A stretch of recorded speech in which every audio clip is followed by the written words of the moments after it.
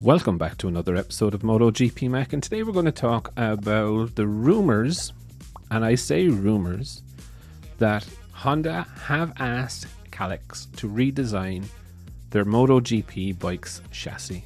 Now, these are still rumors. We don't know or have any confirmation that this rumor is or has any basis to it.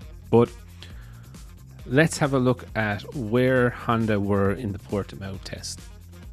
We know that Honda brought a new and updated frame that was used in the Sepang test to the Portimao test. And from my understanding, Marquez dismissed this new frame and reverted back to the one that he had in Malaysia.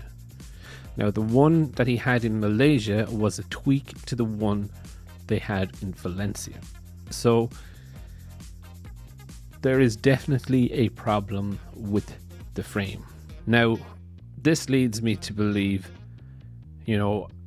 is there any truth to the rumor? I think ideally there is truth to it, but again, I am not sure. This would be a massive step for Honda to admit that they couldn't engineer the chassis like they've done for many years and move on.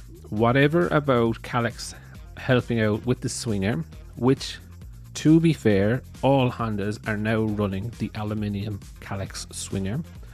So there is definitely a bit of trust between the two companies that one knows what the other is doing. But again, this is a massive step and undertaking for Honda to farm out. The other side of the coin is, do they have any choice? They've built 3, 4, 5, 6 frames for Mark at this stage, and they still cannot give him what he wants and what he needs in order to make that bike handle the way he needs it to handle. So there is plenty of bias to say there that this actually does need to happen. I'm just not sure if after a poor session in Portimao and Sepang, Honda are very quick to pull the trigger and say, oh yeah, we're going to go do it now. I just don't think that's the way the Japanese will work there, and especially with Honda.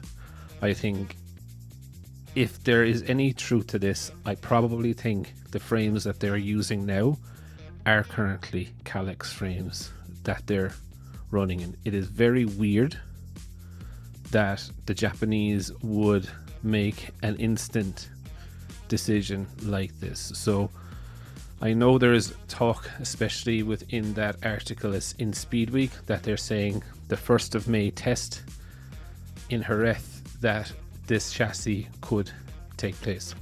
I think it's going to be very hard to tell. I don't think Honda are going to publicize it. And look, it is pure speculation that this is going to happen. But for me, I will be honest, I think it makes perfect sense that Honda would farm out the chassis engineering. I don't know, and I kind of look in this way. If the article is saying that it could be there for the 1st of May, we are now in the middle of March. And I think that's a very short and probably too short of time for Kalex to turn around and build a frame from scratch. I personally believe if Kalex are involved with this frame, it's been involved for a long time, probably from the time of the swing arm. So I don't think this is a knee-jerk reaction from Honda, if I'm very honest. But I would definitely love to know your thoughts. What do you think of the whole situation with the frame? Do you think this was already in the mix with Honda, or do you think that it is a knee-jerk reaction for Honda?